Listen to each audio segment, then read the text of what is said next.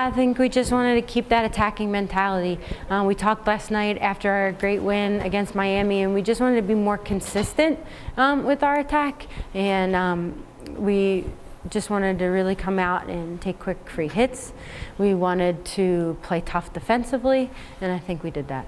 Like Julia said, we were just really excited because we've been working for the past 3 years, 4 years, and finally it's coming all together, and we've had to see other teams come away with those t-shirts and medals and trophies, and just being in that position today just means everything to us. I mean, I think first half was really like, we both had chances, both teams were like firing it up, and then during halftime we just said, well, we're just going to keep working hard and fighting for it, and we knew we were going to score, so we just had to wait for it. And I'm really proud how the team worked together, and then we finally got the win.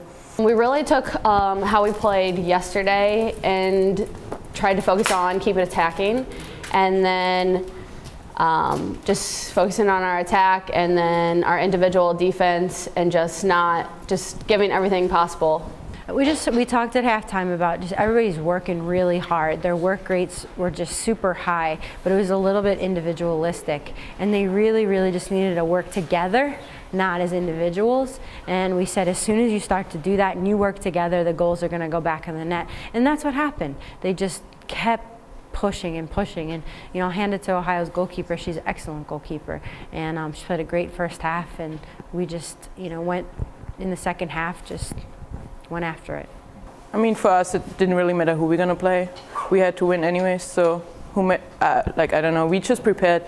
It was another Jersey, and so we were just excited to come out here, play in front of our home crowd, and then get the win.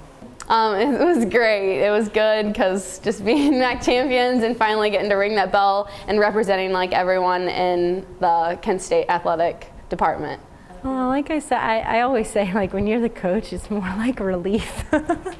But I just have a tear in my eye. I think this senior class I'm just so proud of them. But not only that, everyone. It takes everyone to win a championship.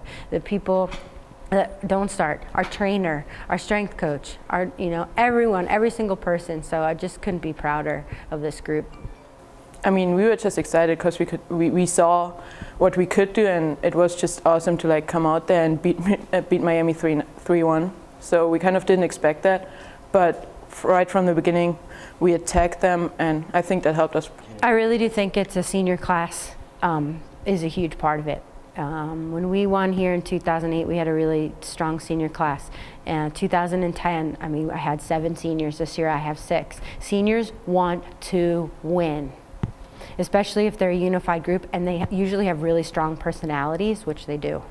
And I have to manage them often, but I wouldn't trade it for anything. Seniors want to win, juniors, they want to score, sophomores want to start, and freshmen, they just want to play. And if you have seniors that want to win, they're the driving force.